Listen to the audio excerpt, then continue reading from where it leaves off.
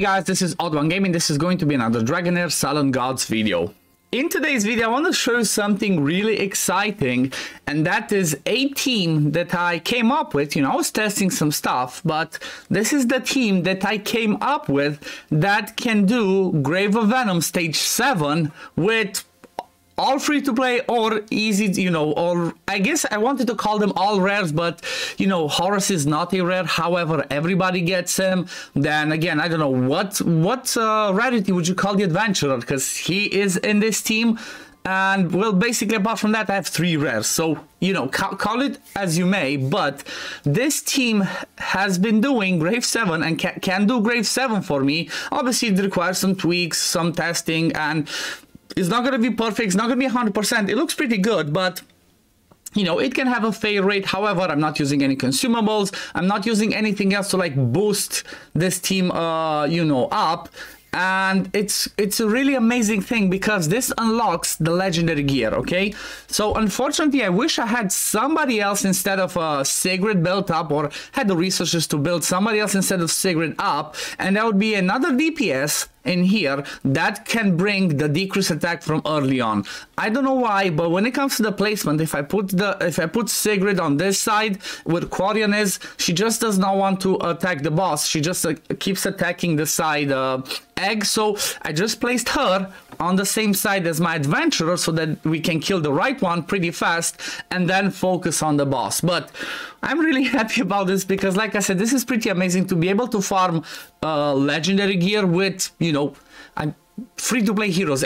Almost everybody is replaceable in this team, and some of them you just do not want to replace. If you're gonna have a better tank instead of Horus, so for example, maybe you have a Frurbath might be better. Apart from that, I'm not sure there's many other ones that might be better instead of Horus, because Horus is really tanky himself, and his passive makes him to be able to, just keep himself alive, because every time, like every 7 seconds, he just keeps putting a shield, or has a chance to put a shield on himself that makes him be able to tank all of those hits from the boss. As you can see, don't even have the decreased attack up because I don't have enough accuracy on Horus. He does not have 100% chance to land decreased attack on his battle skill, and like I said, the Sigrid unfortunately just keeps hitting this side one. But if you had anybody else instead of Sigrid that can come in this DPS slot that maybe has an AoE with decreased attack, and you place them over here,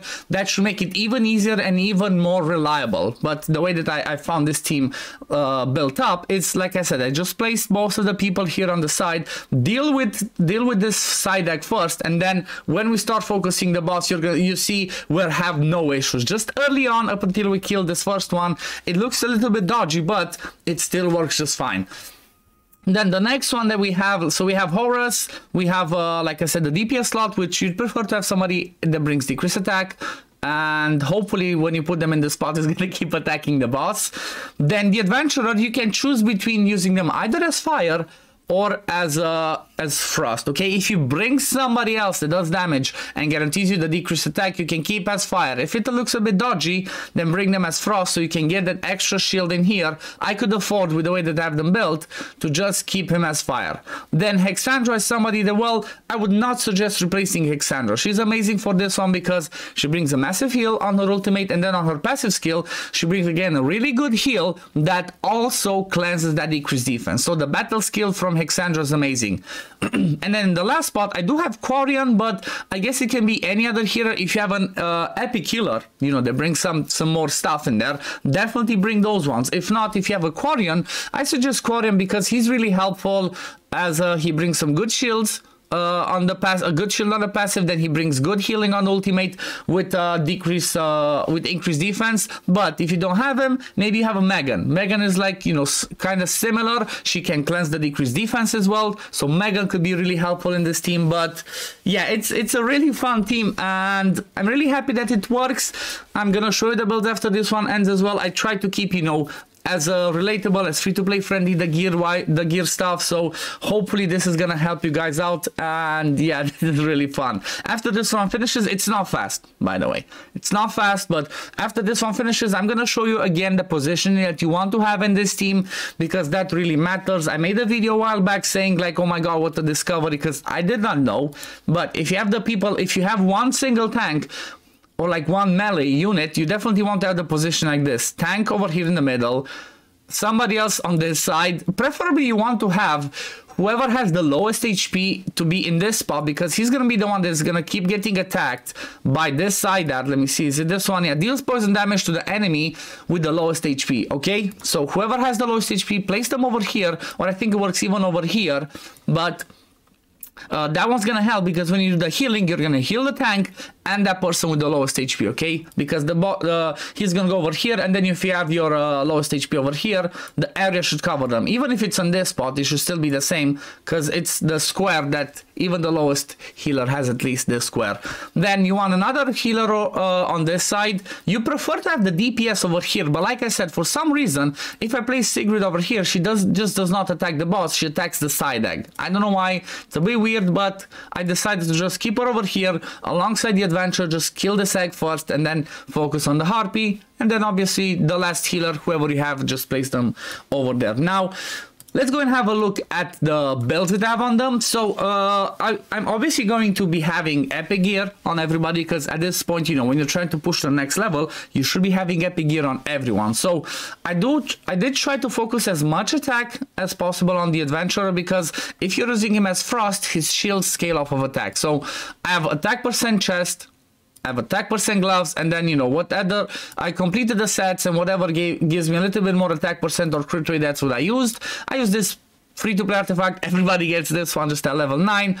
Then I have an attack what's it called, attack positive rune from the heretical ruins, which, you know what, stage 4 should be pretty obtainable to farm. So having an epic rune by the time you push to get legendary gear from Grave of Venom shouldn't be as hard. And then I just have a level 8 rare negative rune, which again, stage 1 and 2 of the ancient battlefield is pretty easy to farm, and you should have any random rare rune. I even have like higher levels but I said, you know what, let me just use rare ones, because I'm trying to make it as relatable as possible. Do keep in mind that the adventurer and Horus are upgraded to 5-star. That gives them a ton of extra stats, but you don't necessarily need the adventurer to be the next level. However, you'd prefer to have Horus, because he's the one that's going to be tanking, and you want him to be as tanky as possible, obviously. So for Horus, I do have the Troll's Heart, gives him defense and some more HP percent, and then again HP percent. So just try and give him as much HP percent and defense percent. He's only in the team to tank, okay? If he does a little bit of damage, fine, but he's only in there to tank. The accuracy that I have on him does not help me much. When it comes to runes, I have an HP one with whatever other stats, and then this one again, HP one with some HP percent for Horus. Then if we look at my first healer, Quarion, again, he's upgraded as well, but this does not matter, honestly. For the healers, it doesn't really matter. As long as they have, you know, decent enough HP and they're not going to be targeted, you should be fine. And that's how you usually want to build your healers. And I do have my healers with as much of the skill haste as I could get them. You see I have a resistance chest here, doesn't give me much. Crit rate glove, again, doesn't help me with anything. It's just I completed the set. I completed the Goblin Brawler, so I can get a 20% skill haste, okay? I do have the Luminary Ore Gospel, this one that gives extra healing on Quarion. This one can be on Hexandra or anybody else, because, you know, extra healing is gonna help. HP, I even put a rare one. I could have gone with something higher, but I just went with a rare positive rune, and again a rare negative rune for Quarion. Hexandra, I just gave her this Meditator's Pipe. It's not the best, it's not the worst. I just, you know, a little bit of extra stats that helps. Same principle as Quarion, just have the sets of Goblin Brawler, again resistance, defense percent, and whatever other random stats. Enlightenment on her, because Enlightenment boosts her battle skill healing, so this one can help. And then over here, just again, whatever I saw the first one, leveled it and threw it on her just to have those extra stats. She's again 5-star ascended, but same principle, you don't really need it. You should be fine with just having Horus and maybe your DPS to make sure you have enough damage have those ones as 5-star, that should be just fine. But in my team, I don't even have Sigrid 5-star, okay? So if you do have your DPS at 5-star, that's gonna help, because look at this, you're gonna get a good chunk of damage, some good HP as well, so that's going to help. And then for Sigrid, I tried to give her the accuracy. You know, you need around 170 to land your debuff, so I tried to give her some accuracy, but it wasn't the best. I have an accuracy chest, crit rate glove on her, and then just completed the sets. Again, same principle, completed the Goblin Brawler set, and then completed the Predator set. Give her this artifact to get some accuracy, like whichever one you have that gives you some more accuracy, just use that one on her, because she's gonna be the debuffer. And if you don't have Sigrid, like I said, any other DPS that brings decreased attack, just give them the accuracy to land their stuff, and then, you know, pump out as much damage as you can. And if they're gonna have the lowest HP, place them in the spot that I showed you the adventurer is, so they're gonna be healed up at the same time where Horus or whoever your tank is going to be healed up. And then when it comes to runes, I do have an attack with attack speed and some HP %. So, you know, nothing too crazy. I tried to keep it as relatable as possible, and I'm really happy that it worked. I'm really happy that this one worked. It looks pretty fun. And oh yeah, one last thing, make sure you use Horus's aura. You know, it's the best aura that I have for here, so I used Horus's 24% max HP boost in all battles, because it you know, it helps a ton. However, if you see that it's a little bit, you know, you're just not quite there to beat it, do not forget about consumables. You know, you can always go and throw more max HP, more attack, depending on what you need. Just throw those little extra stats in there, just to, you only need to do it a few times, okay? You only need to do it like, I don't know, 10, 15 times, 20 times, so you can start forging those legendary pieces of gear, and then you're not going to be needing those consumables. And yeah, this should be easy, because consumables you can just farm off the map, you can buy from any vendor, and it should be pretty obtainable for you to do so.